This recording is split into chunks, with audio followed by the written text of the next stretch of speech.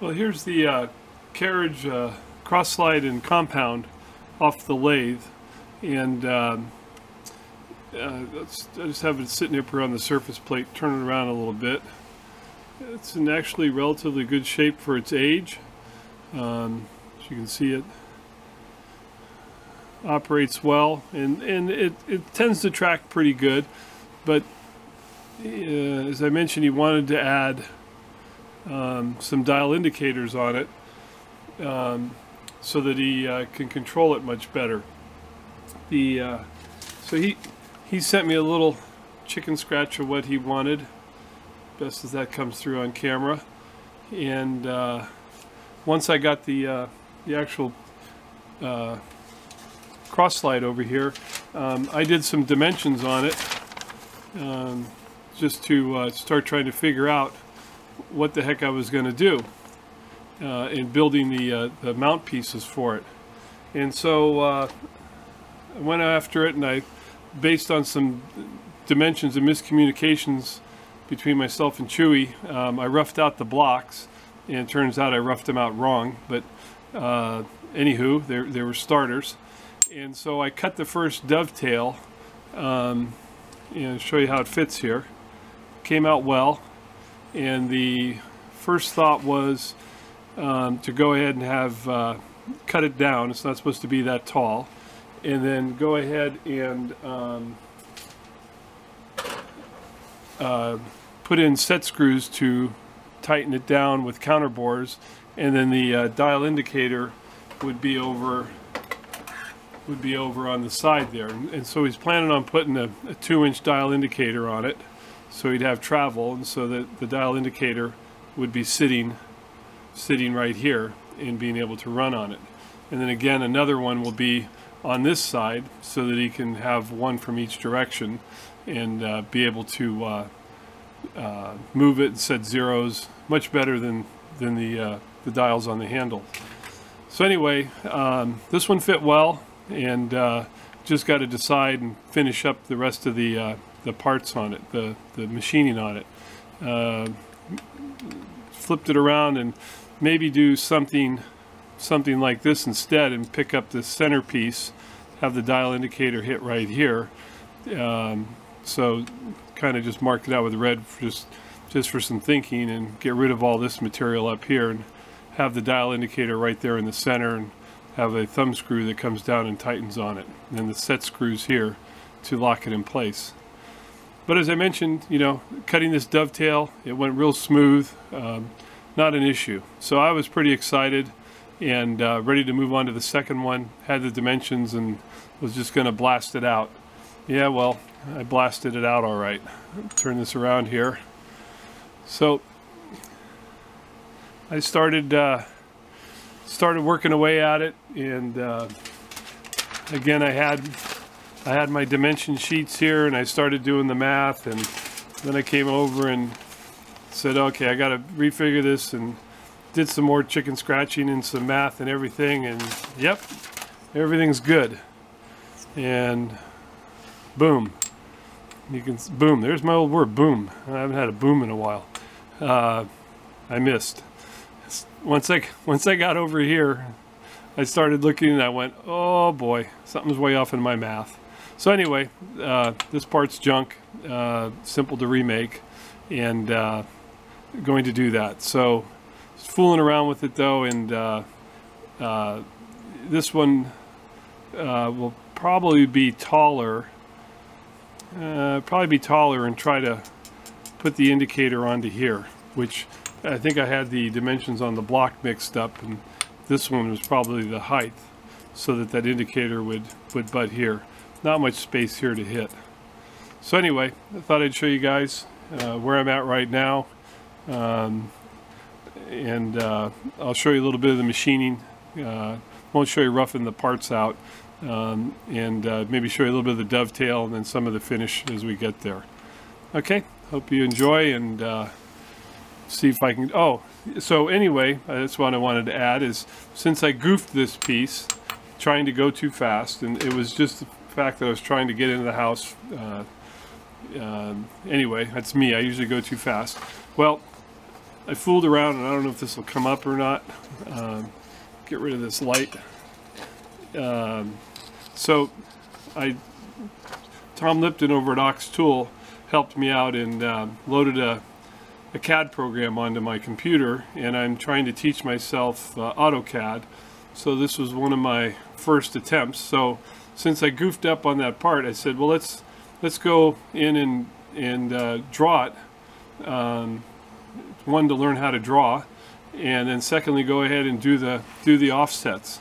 So this, of course, the red hatch here is this piece right here, and then the green up here is the dovetail cutter, and the green down here is the 1/2" end mill that I basically open up the slot with.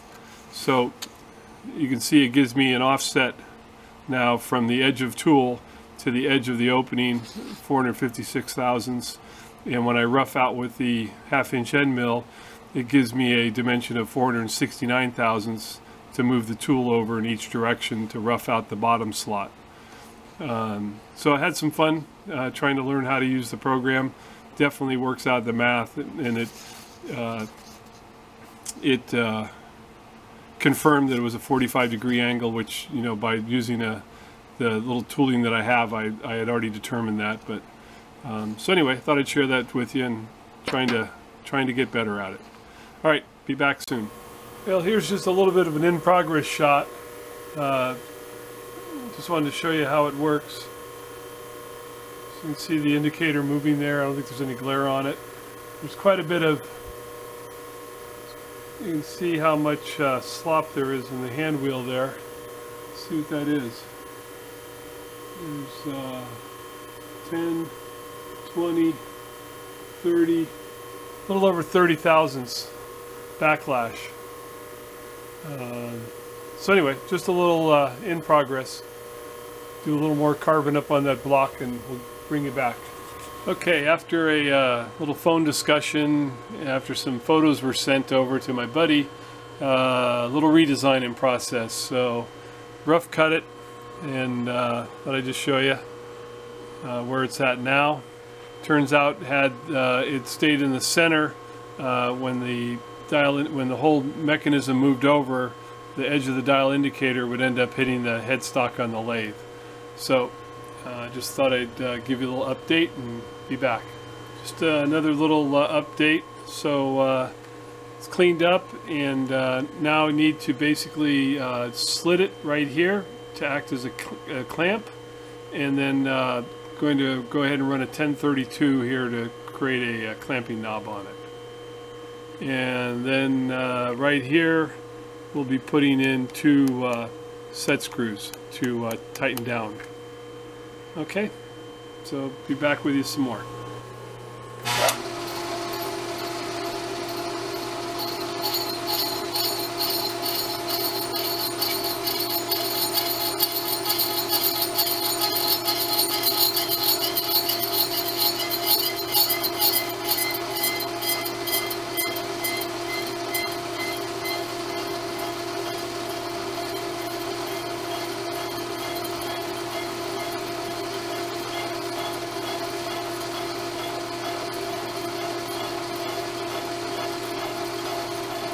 Little 20 thousandths thick, if I can say it, slitting saw here.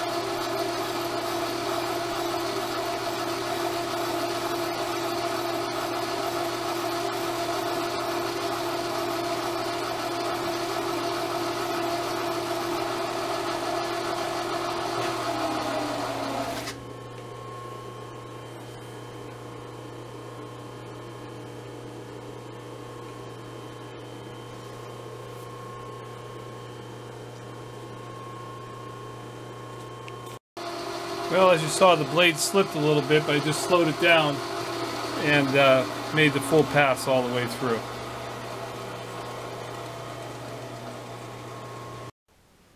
Okay, well, it's basically done, but I got one problem. You can see, if this will focus, the slitting saw traveled on me. Could have done better with my bandsaw.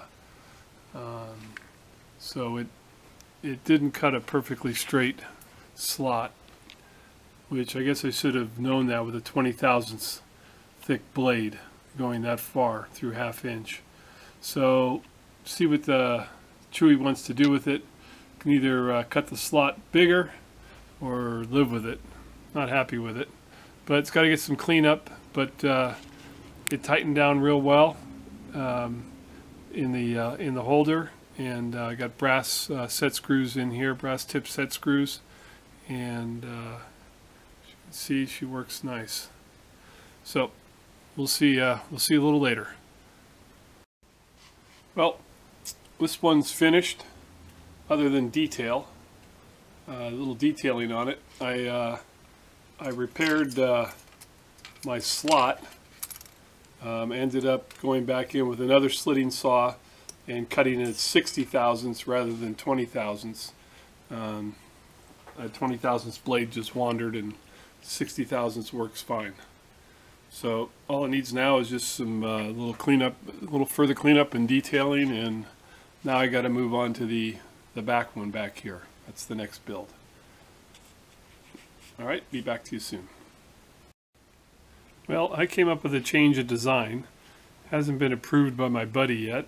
It wants me to build a second one of these. But I looked at the cross slide here, and it's got a T-slot. And so I ended up just making a quick bracket, and holds the indicator, and just put in one set screw into the T-slot, a little brass head